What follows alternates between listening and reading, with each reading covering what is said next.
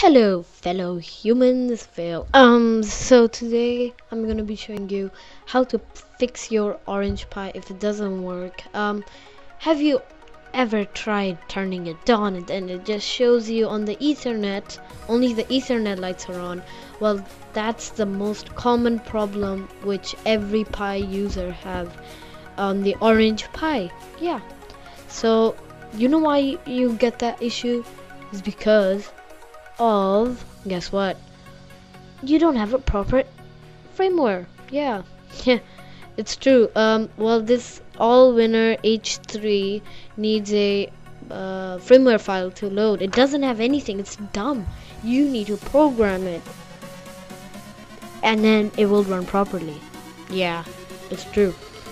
So the first thing you want to do is you want to obviously go to their website. Oh my god, orangepi.organization. Now you want to go to resources, downloads, and then you want to find your Orange Pi. Oh my god, that's such an easy thing. So you want to find Orange Pi 1 or any other. I'm using Orange Pi 1 / Orange Pi PC. I'm just gonna get Raspbian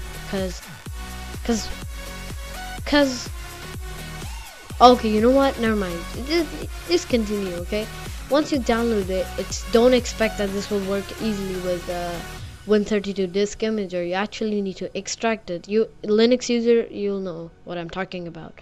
So I already downloaded it and extracted it with WinRAR. Yeah, that's gonna be in the description too.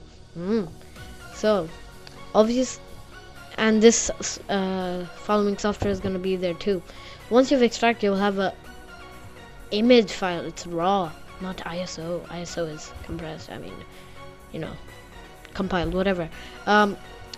Now for the Androids, it's different. So put the Android aside. That won't work because you need another software called Phoenix Card.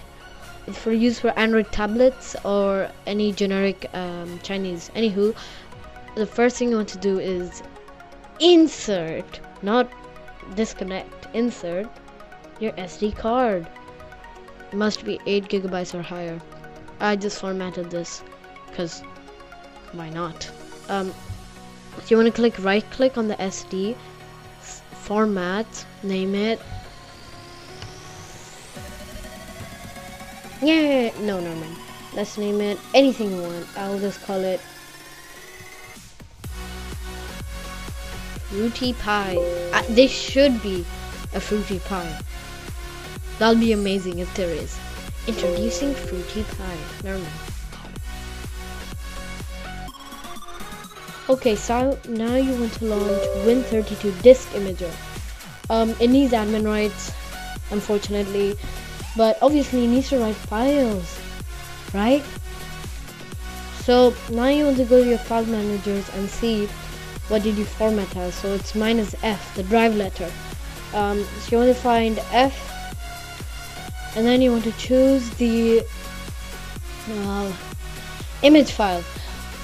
So again, you have to extract the .xz file.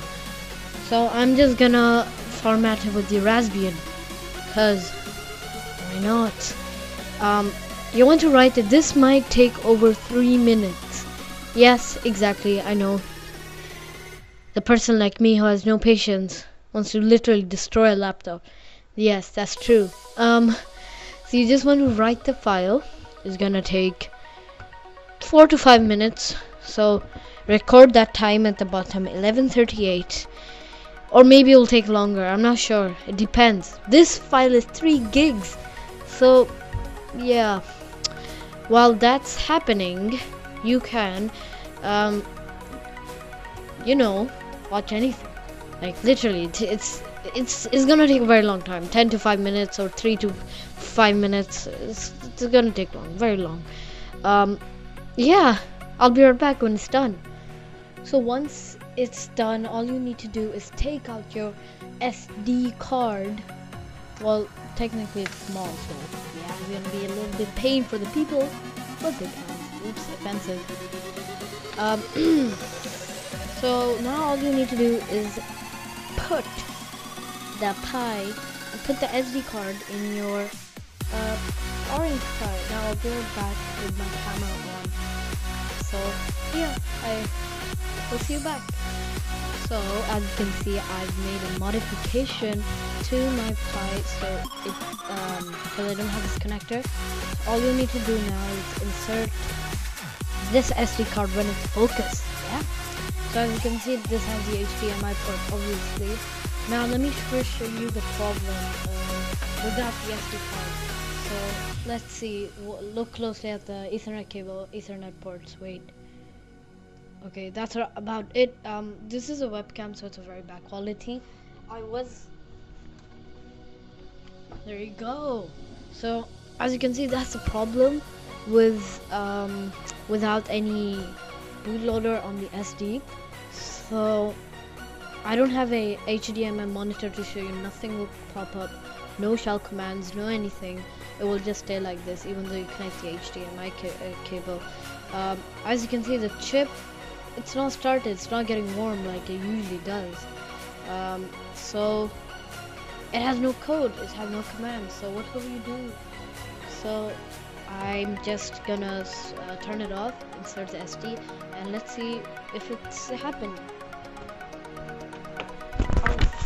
Oh, sorry about that. So you want to put your SD card in, and as you can see, plug it in. Now you should see a red light once you once you popped in the SD card. Now I wouldn't recommend you moving this a lot, because it doesn't have any moving components. Well, it says SSD everything. So there you go. After some time, it'll start to blink and turn off. That's mean it's successfully in Raspberry. And now the password is root. I mean the username is root, and the password is Orange Pi. Please tell me how to use the GPIO pins, because I still haven't figured out. All I'm doing, I'm making a custom Linux-based operating system for this. So that's probably it, and I will show you without my voice booted in Raspberry, this computer. Now my friends saw this is a chip and a motherboard. Well, if something is not in the case, it doesn't mean it's a chip or a motherboard. So yeah, I'll be right back.